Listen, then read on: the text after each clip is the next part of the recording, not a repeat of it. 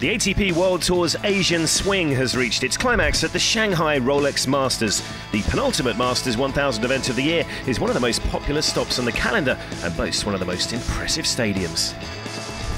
The undoubted highlight of Monday's action saw next-generation star Alex Zverev take on American number 3 John Isner.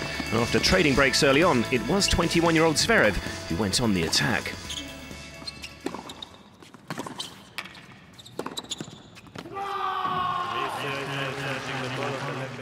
A first meeting between the two, the pair actually know each other well as regular training partners. An aggressive start to the second set saw the German take the initiative again. It's so good. Good agility. Wonderful court coverage from Zverev.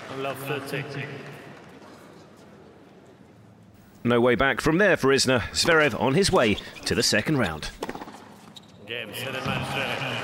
Terrific performance that. 6-4, 6-2. Dad will be delighted. I did a great job today of returning and really putting pressure on him for the first game of the match. So, you know, I was very happy with the way I returned and very happy the way I also stayed aggressive against him. Another next-gen player was in action over on the Union Pay Court with Kyle Edmund on top in the early exchanges against Argentina's Federico Del Bonis.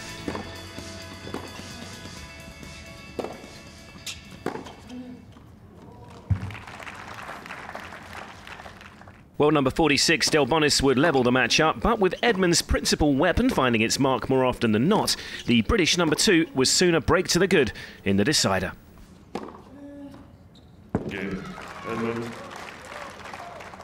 Edmund's star shining ever brighter in recent months. He was on course for win number 18 in 2016.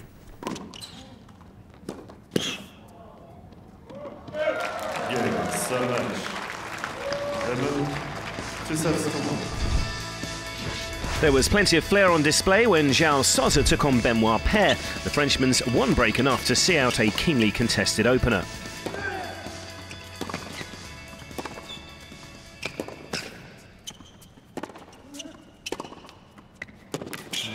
It's good tennis. Having allowed his Portuguese rival to even the match up, though, Paire would turn on the style in the decider.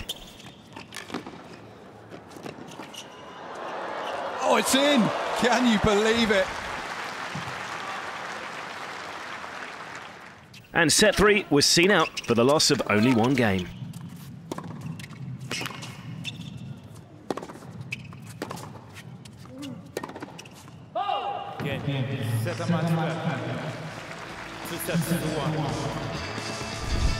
Jo-Wilfried Tsonga is back after a left knee injury that put him out of action since the US Open, but there were few signs of discomfort in this lung-busting rally against Florian Mayer in the evening session.